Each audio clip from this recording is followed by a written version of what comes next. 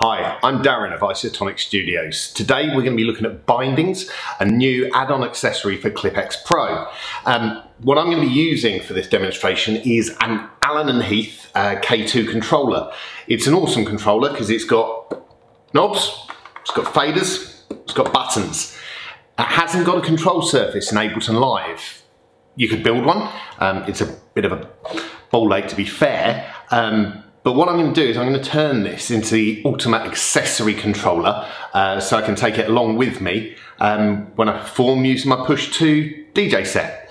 We're going to set up a few basic bindings, and then in the second video we're going to look at creating something even more complex.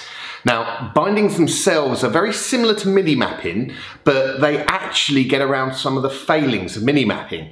For example, I've got what looks like a 4-channel strip here, so I can have high, mids and lows and the volume fader. But the second I directly MIDI map, I'm stuck with that control, so this will always control track 1. Now, bindings allows you to dynamically change those mappings. So if I wanted to switch that fader to track 4 or use it on the currently selected track, perhaps map the faders, the sends, or focus on a specific device upon the track, all of that can be changed dynamically as I move around my set with the selected track, or I can actually send in some bind actions, change those, and actually perform some tricks on the last parameter that was moved in my bindings. We're going to show you how easy it is to set up, and then we're going to dig a bit deeper. Let's follow along. Okay, so the first thing that we're going to do is we're going to basically set up the K1. I've just switched over for this. It's got one layer. There's no levels and layers and stuff like that to confuse things. So the controls you see here are literally the controls you've got. So you need to make the most of them.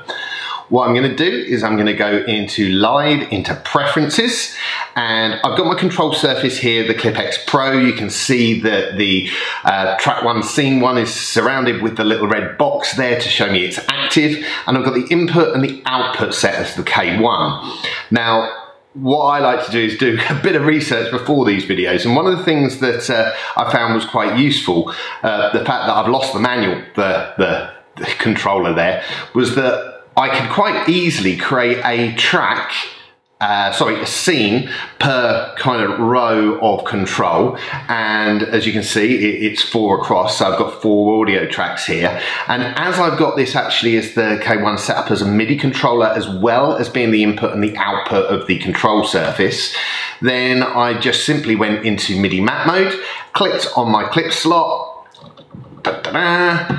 and press the buttons. I'd quite simply just take a quick screenshot of that setup, and I've got that printed out, and that's my reference guide for actually writing the bindings themselves. I've got my bindings set here. It's actually an extension of my previous video that I did for Macrobat. It contains within it the Isotonic DJ sender, which when I'm using my Ableton Push, what I'm able to do is jump to the master track and select bass, mid, high, gain, and have that controlled by the 8 encoders on the Push across all 8 tracks. What I'm going to do is I'm going to start to add the Allen & Heath as a controller to supplement the Push 2. Okay, so I've got a couple of things on here. I've got some pre-stutter FX with some beat repeats in. I've got my DJ sender, post-stutter FX, and I've got a Max for Live device. So how you actually set up your bindings, let's go to my Finder, is you have a button bindings text and an encoder bindings text file. Now that's installed into your ClyphX Pro folder, and effectively you have one of those within every X script that you install. So if you want 6 controllers running button bindings and encoder bindings, you can quite easily do that. You simply open up each of the files. In each, it's got some details in there, effectively for how it works, what you can map it to, the parameter kind of syntax for how to do it, and what we're going to be doing is setting up some stuff that works on the selected track. Now, as ever, it's always best to refer to the manual, But in each of these bindings texts, as I mentioned, there is a guide to how to set this out. Now, very simply put, I'm going to look at the encoder bindings first and then look at the button bindings. Realistically, you want to be mapping this to a continuous parameter. So something like a volume or a dial or something like that. Something that isn't just on and necessarily off. You can use that for the buttons bindings and get LED feedback of bidirectional, but for the encoder bindings, you want something that's got a range. Now, the syntax is so simple. Look, you name a control, and that name is something that you may refer to later if you're going to use a bind a bind action and change the setting. But you're going to set up your default bindings in this text file. Now, this is saying, quite simply, fader 1 is transmitting on MIDI channel 15. It's sending CC16. It's an absolute value, so it's not an encoder that's endless, effectively. I do want it to observe the value scaling, the pickup, the takeover mode that I've set in the preferences, and this effectively is the selected track's volume. So all you need to do is save that each time you've made any changes. We'll go back to our live set, and just to catch up with that, we'll open the same set again, and that effectively will restart the control surface and it will pick up your changes. So let's have a look there. And if I move this here, we have nothing. There we go. Lovely. Excellent. So, what if we want to change that up? Well, let's grab a clip. It's any old clip, and I am going to rewrite this, get rid of that. So, bind, that's what I want to do. And I want to change up fader 1, and I want to change that to selected track. In capital letters, and this time I'm going to go for send A. Now let's see if that's worked. Okay.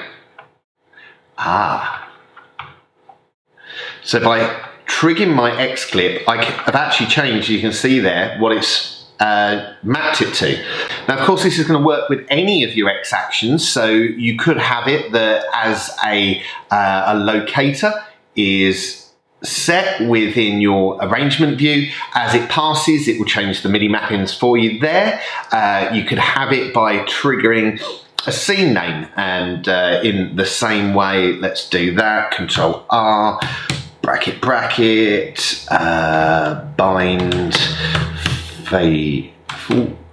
fader _1. Let's do cell and send. This time let's go for B, and in this case fired off our scene, and now we're looking after send B. Alternatively, you can send those bindings in via your X actions, so you can actually set off and trigger a whole set of bindings. It doesn't have to be just one-on-one. You could have a complete long list of macro that actually switches your mappings by pressing one of those push encoders. Alternatively, you could put those actions into a Max for Live device and have those triggered elsewhere. Any of the X actions will work. All of your bindings can be written as macros, so you can extend those further. And then there's some other stuff you can do. And for that, I'm going to refer to the manual.